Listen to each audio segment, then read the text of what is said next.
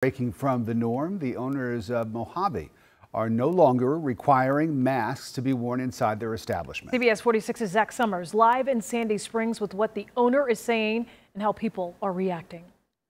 It's honestly kind of scary. I'd feel a little hesitant. I believe it's their choice. Mixed reaction tonight to a recent move by the owners of Mojave. A blue sign posted on the door of the Sandy Springs restaurant reads, quote, "This location does not require the use of masks or facial coverings upon this property." You would think, err on the side of caution. Blake Selleck supports a business owner's right to do business how they choose, but he says with high COVID case numbers and science supporting the use of masks, this may not have been the wisest move.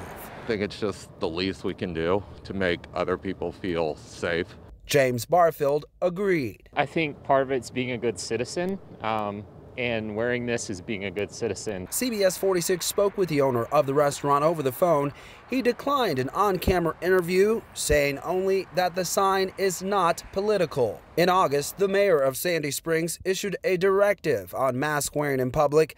However, businesses can opt out if they post a sign in a prominent place letting patrons know masks are not required. I'm happy that I'm able to visit the establishment, but I'll respect others and I'll wear my mask.